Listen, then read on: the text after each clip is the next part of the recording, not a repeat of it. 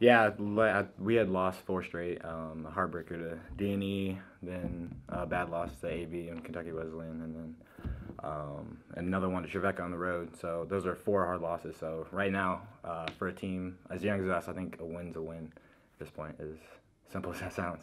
Well, especially coming in, we're both struggling to play well, and Salem always plays hard, and it's always going to be a physical game. They're one of those teams that they got their hands on you a lot, and you can't call everything. And you told our guys there in practice, you're just gonna have to go get passes. You got to be strong with the ball, those kind of things. And those kids played hard. Um, I thought in the first half we did a tremendous job breaking the press and getting the ball moving. It's probably the best we've moved the ball on offense in a while.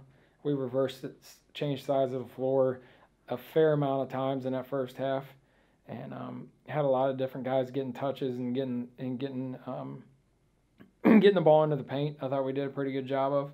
They're aggressive. They're aggressive team. A little chaotic, and that for again, like I said, a young team. It's a lot harder for us to cope with that or handle that, as whereas a team with full seniors could handle that easily. So I think we're learning, and that was a good game for us to win, and just get through that. So.